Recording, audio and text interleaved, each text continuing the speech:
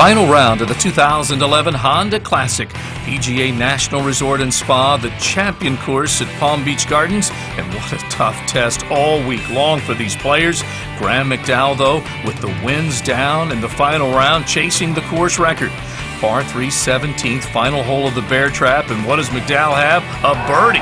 Finishes with another at the closing par 5 and a 64.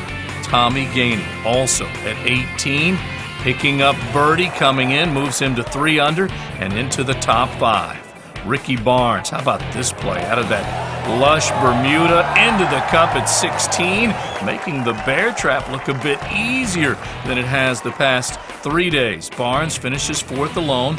Best of the day at the par 3 15th, Y.E. Yang, the South Korean, winning his first PGA Tour event here in 2009, and he likes the bear trap.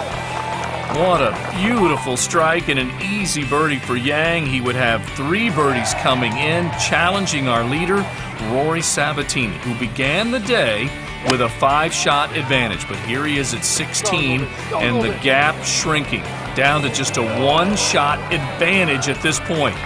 What a timely hit for Sabatini to the top tier, and this for birdie. Back to a 2-shot advantage. Boy, did he need that, taking that to the 18th.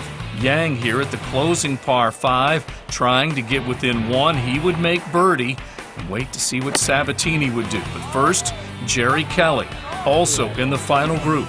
Kelly, with 2 birdies on the front, would close with birdies at 17 and 18 to climb to 7 under par as he adds birdie here at the last. Best finish of the year for Jerry Kelly and into the top 25 in FedEx Cup points.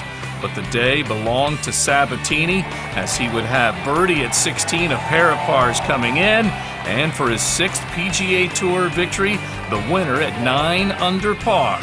Join us Thursday, first round action of the Cadillac Championship, 2 p.m. on Golf Channel, and the Puerto Rico Open, 6:30 p.m. first round coverage on Golf Channel.